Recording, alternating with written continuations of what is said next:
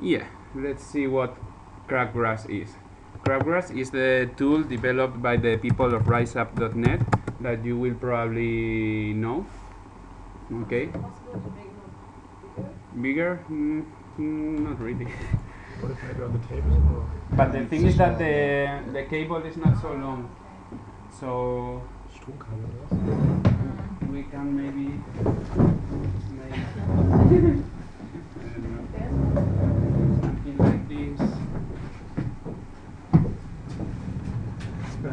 And this. Oh, great. That's better. Did it work? Yeah, that's fine. Wow. Yeah. So here you have like a small overview of the tools of RiseUp. Is mainly known by its emails and mailing list. Maybe I can even make this bigger. Ah, good.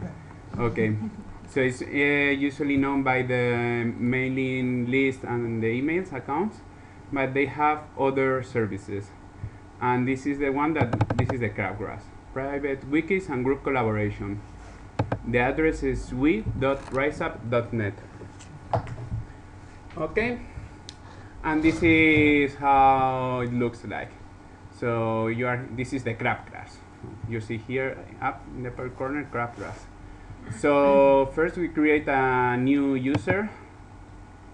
So tell me an animal. What's your favorite animal? Cat. A cat, okay, which in Spanish is gato. Okay, so maybe so you just create your username and then you put here the password. You don't need an email for this, okay? And you see, sign up, maybe gato is not taking. Login is already taken, gato does. No, and the password has to be. Okay, we make a longer password. Okay.